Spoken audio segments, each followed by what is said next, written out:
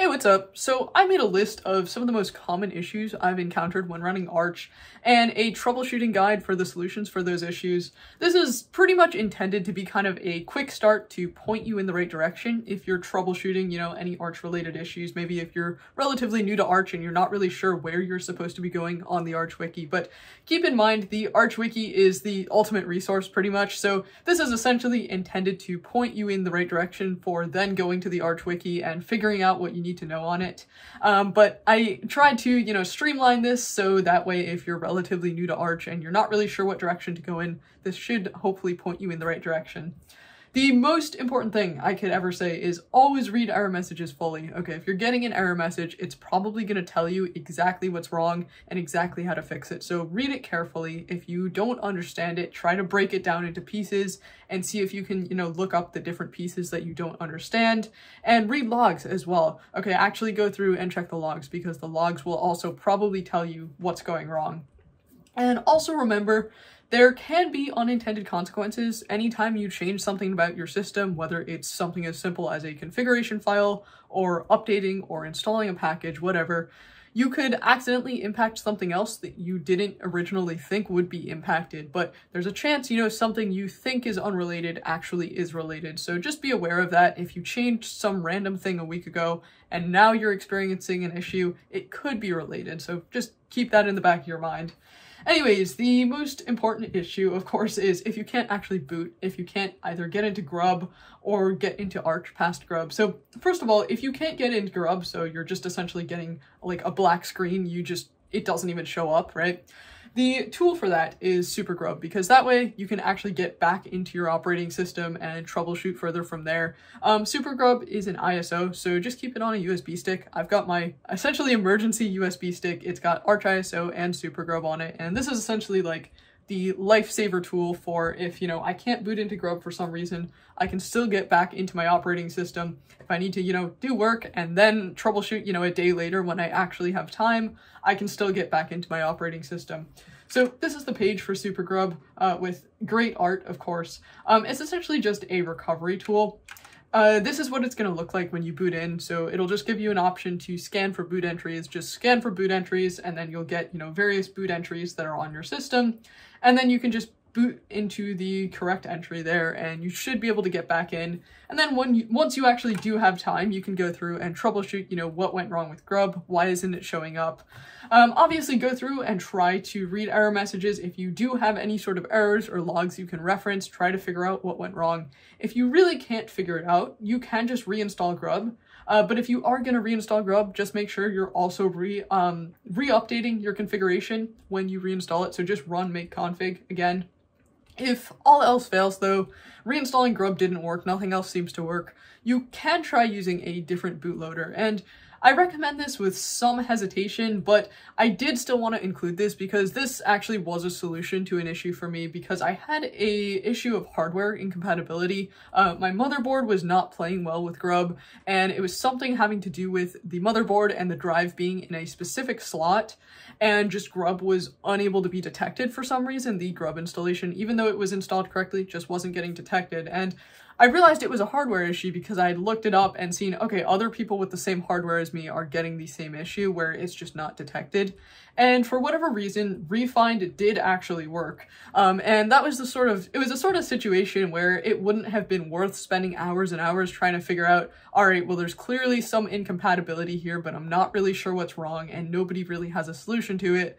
Whereas this other bootloader is just working and it took me 5 minutes to install. So I'm not gonna, make my life hard when it doesn't have to be. So just be aware there are sometimes situations where using an alternate program is the most effective solution. Even though I would generally encourage, try to go through and troubleshoot and understand what went wrong. Sometimes hopping to a different program might do it for you.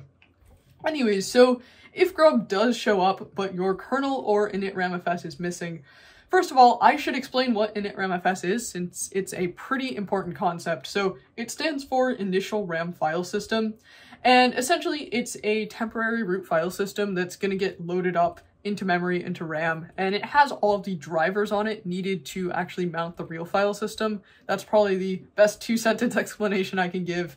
And that is supposed to be getting regenerated every time you update your kernel, because MK and its CPIO, which is really just a bash script, is supposed to be getting run every kernel update with a Pacman hook.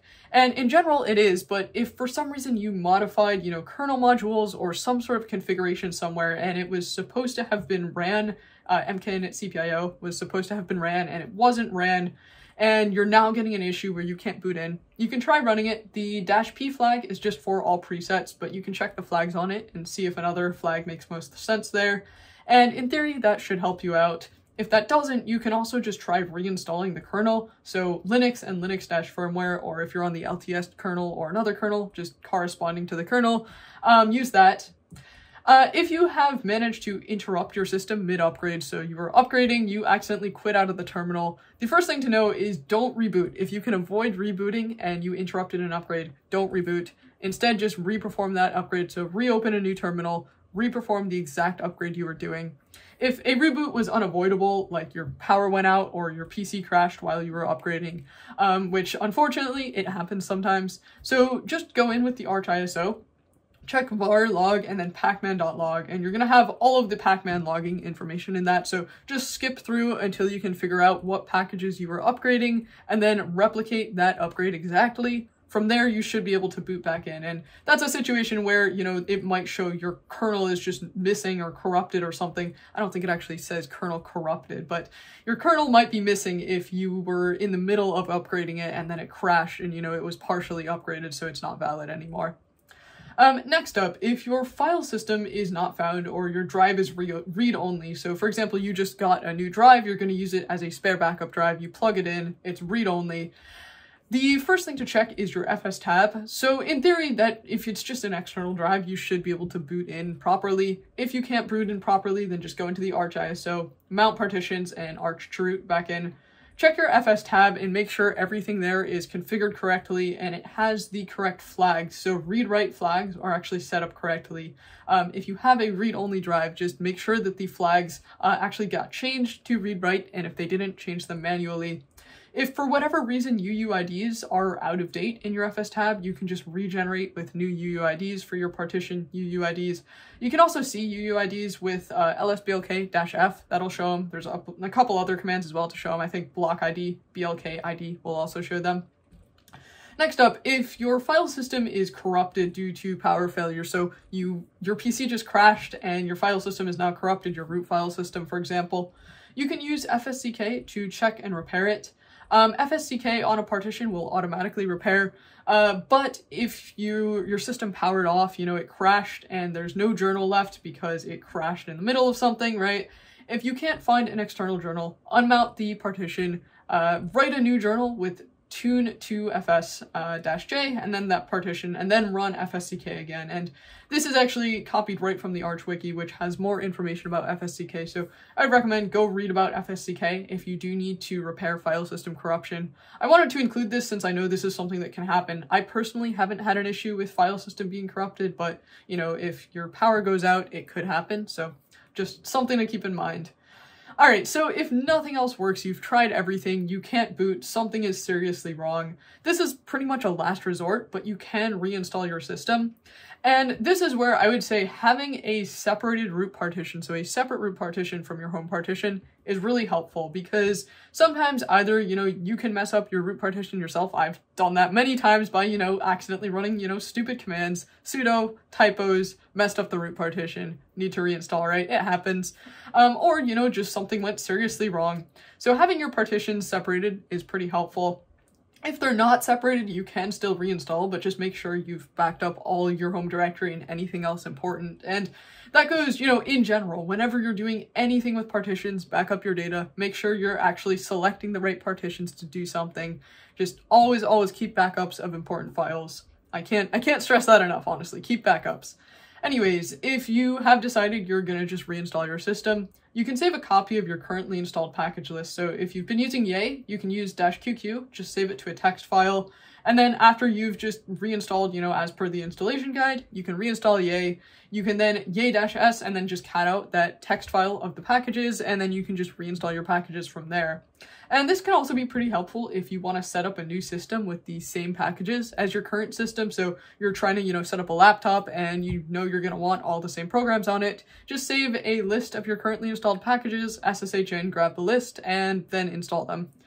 And that actually brings me to the next category, which is Pacman and package issues. And I wanted to first point out a recent news update here, which is that a couple years ago, the community repository got merged into Extra, but these repos were still in etcpacman.conf for a while. And if you have these in your etcpacman.conf, you now need to remove them because they're fully deprecated. So just go in with sudo and edit this. Make sure you're just editing it as root, since you'll have to in order to save it. And that way you should be able to avoid any errors when updating. But this is, you know, actually kind of a good PSA, because this is just, you know, one of those cases where actually keeping up to date with Arch news will save you from errors. This was from, I guess, a few days ago now, and I changed this immediately so I didn't get any errors. And if you are keeping up with either an RSS feed or you just check the website every so often, you should be able to avoid a lot of errors. There's a lot of important info that gets published, so general PSA to keep up with Arch news updates.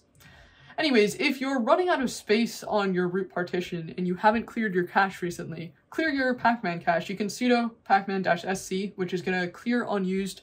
SCC is going to clear everything, so just pick whatever makes the most sense and clear your cache, clear out old packages. You can also set up Pacman hooks if you want to do this automatically, either at a certain time or every update. It'll remove, you know, for example, the any packages before the last 3 installed, for example, or, you know, you can set up all sorts of different ways to clear the cache, but this is something where it can take up a lot of space if you've got a ton of old cached packages, so clear it every so often. Next up, if you haven't updated in a while, so for example, like a month or more, and you're getting package signature errors because you tried to just, you know, pacman-syu and everything seemed to work until you get a bunch of signature errors. The first thing to do is always update the Arch Linux keyring, and I would suggest just going ahead and updating it first anytime you're performing an update that after you haven't, you know, done it in a while, so like a month or more probably. You can do it with this one-liner, or you can just go get the keyring first, and this is pretty much the only time where you actually should be performing a partial upgrade. Partial upgrade meaning, you know, upgrading one package but not upgrading everything else.